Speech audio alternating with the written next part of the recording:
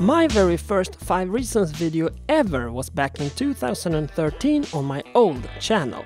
It was about why I switched from a Canon T3i to a Panasonic GH3 and why I switched to a mirrorless system altogether. So to be fair, I will now give you 5 reasons why I've, at least for the time being, switched back to the dark side and the DSLR. More specifically, the Nikon D500.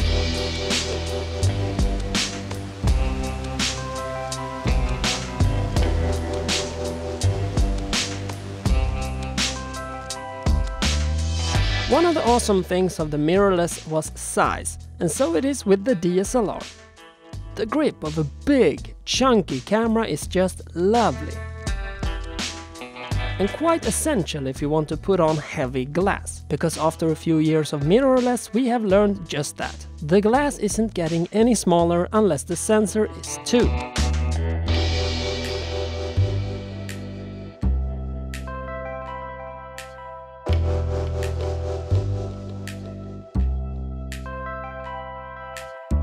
The grip on the D500 is identical to the one on the D750. And if you watch my latest video on which camera I would pick if I could only have one, you know a small, pocketable, premium compact is for me. So my interchangeable system that requires a bag anyway, well, that can be as big as it wants for all I care. No need to compromise.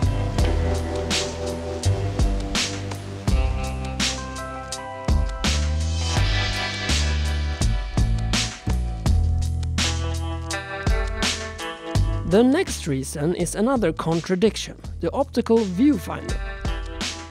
Electronic viewfinders are great, but after a month of shooting with the D500 I haven't missed it. In fact, I enjoy looking through the lens again. Just like a rangefinder or the optical mode on the X100 and X Pro 2, I feel more connected to the scene when I'm actually looking at it instead of a tiny screen. The only thing I miss is the option of a split-second review after the shoot. And too bad live view on a DSLR still isn't even remotely close to the speed of a mirrorless.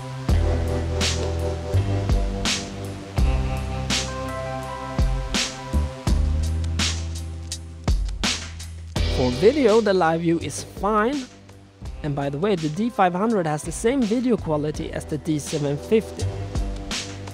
It's in Super 35 instead of full frame, plus this has a 4K mode.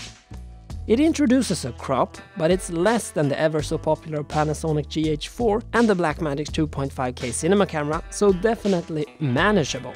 And if you like me deliver in HD, these two lenses lets me cover 27 to 460mm with a constant f1.8 aperture. Pretty crazy.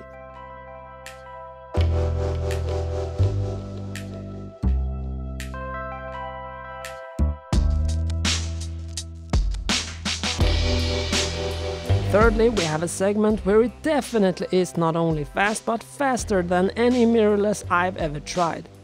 The autofocus. Hitting the target every single time.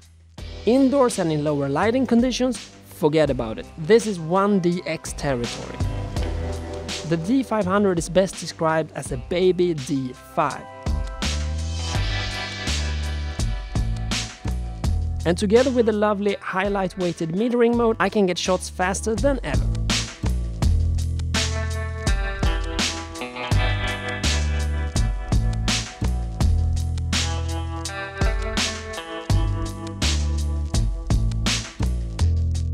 Next we have a big annoyance with using mirrorless that is so widely spread, it's basically become accepted as a fact of life.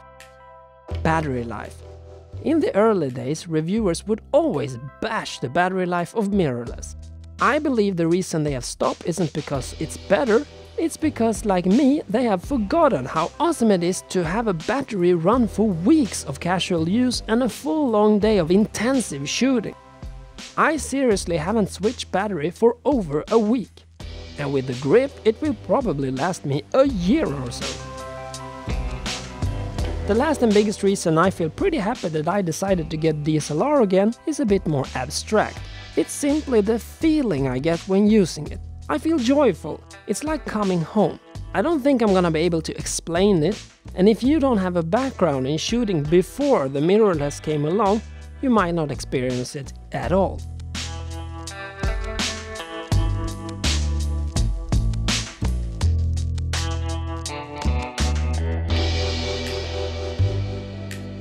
And I don't know if I would feel the same if I had gotten the Pentax KP as I planned, or if I had bought a more modest enthusiast model, because the D500 is a fully featured top-class pro camera.